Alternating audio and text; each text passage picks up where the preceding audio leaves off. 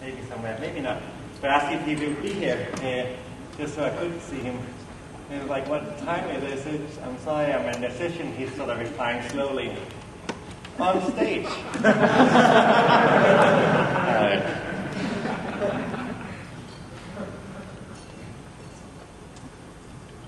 I can't find my mouse. There it is. Alright. So, some years ago I made a mail server. Half a mail server, and I've never actually barely told anyone about it because I like people just to sort of find the code, and also because you can't pronounce the name.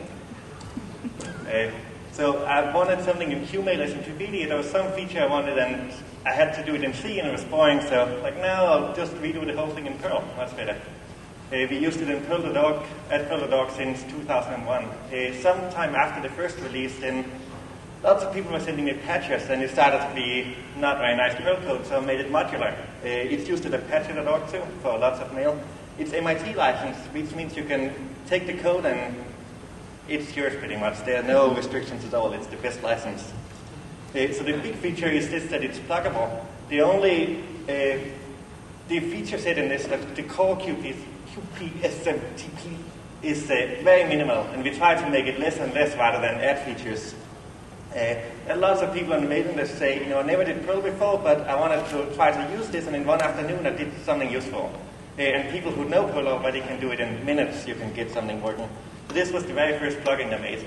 This is a typical length, actually, for a plugin. So this plugin, it will, if you telnet to the mail server, then when you say quit, it will tell you a fortune cookie. Because that's sort of, instead of just saying quit goodbye, then it says the weather is nice today, or whatever fortune cookies say. Here's another plugin. This is actually useful. It will check at all mail you get has some basic headers. And it really is a little longer, but it will check that there's a date header, and there's some in the real one that it checks that the date is within some range, so it's within this week. And it rejects a lot of spam that is just malformatted. Here's another one that works really well. It will check this plugin. Now the plugin is much longer because it got more features, but the first version, and it worked, was this one, where what this plugin does is says, whenever someone connects, then please call me. And then it will check for, I think for a second, and try to see, can I read something?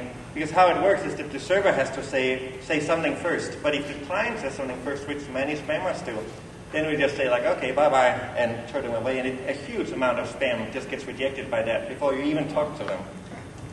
Here's another plugin. This is not a real plugin, but it's also a demonstration of how simple it is. This would be a plugin to all the incoming mail put in a database. And I didn't try it, but I think this would be all the code that you would need. Connect to the database and then just insert stuff.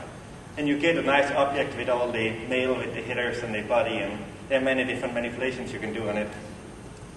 And so on. We have lots of plugins. So there's for gray listing, the thing with, you have to talk to me twice before I will accept anything, and for spam assassin, of course, for ClamD, and I think a bunch of other antivirus things for DNS blacklist, authentication.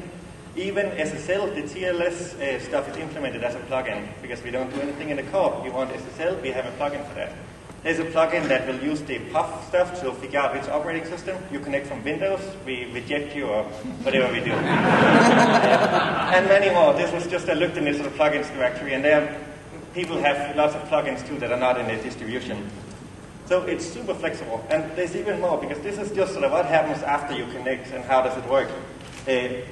But how it really is that qpsmtpd now is just this stuff in the middle that sort of speaks SMTP and has the infrastructure for all this communication back and forth. This was a big fire we had in our neighborhood some months ago. And this is a very small helicopter and big clouds of smoke. It was pretty scary, actually. So transports. So the very first transport, the default one, when I made it first, was sort of like a CTI. Just you connect and it will start Perl and start the whole thing, which was fine at the time, but then of course it got too slow, so someone made it a fork server. So there's one daemon running whenever someone connects, it will fork another process. And that was too slow too, so someone made a pre-forking one, sort of like Apache, so it will fork some process in advance. We also have a module for modperl. I think that's what they use at Apache.org to run it, so they can run their mail server on Apache, which is sort of nice. And Matt Sargent using Danka Socket, made an async event-based version where you can connect thousands of times and can handle it with one process, very little CPU. So you can find it here at smtpd.developer.com, or if you can remember the spelling, you can Google for it. Or you can email me, ask@developer.com, and I'll send you links and advice. That sort of thing. Thank you.